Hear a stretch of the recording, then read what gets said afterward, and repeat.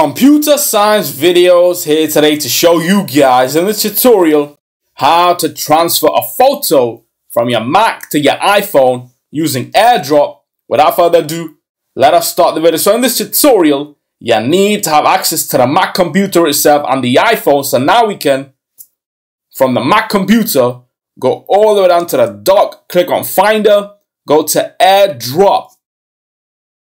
And now we can see the iPhone is on screen. So if we go to the photo on the Mac desktop, click the photo and drag this to the iPhone on AirDrop, we will receive a notification on the iPhone that the Mac computer would like to share a photo. Click on accept.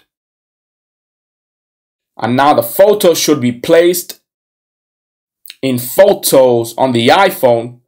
Go back to your iPhone homepage. That's it for this video. I'll see you guys in my next tutorial. Thanks for now.